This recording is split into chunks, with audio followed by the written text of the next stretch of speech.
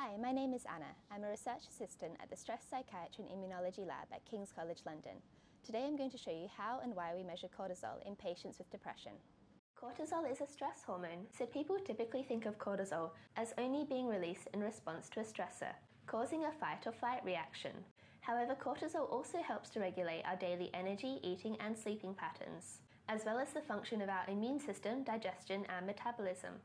Changes in cortisol levels can also influence how we respond to a stressor, including everything from social situations, watching the news, or even just waking up in the morning. In healthy individuals, cortisol levels typically peak 30 minutes after waking and then decline throughout the day. About 60% of patients with depression show increased cortisol production, which is associated with symptoms such as loss of appetite, mood variability from morning to evening, and insomnia.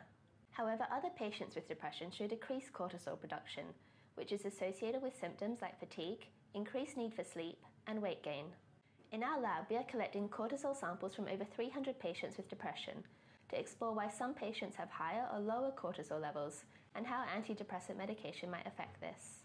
We measure cortisol using a technique called ELISA, which stands for enzyme-linked immunosorbent assay.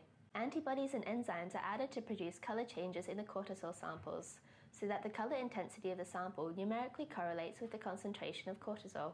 This clinical study is part of a Wellcome Trust Neuroimmunology Consortium, and the results are being presented at the British Association of Psychopharmacology conference in July of this year. Depending on our results, it's possible that cortisol could be used as a biomarker to identify a subtype of depression or predict antidepressant response. To keep updated with the results of this study and our latest research, you can follow the Stress Psychiatry and Immunology Lab on Facebook and Twitter.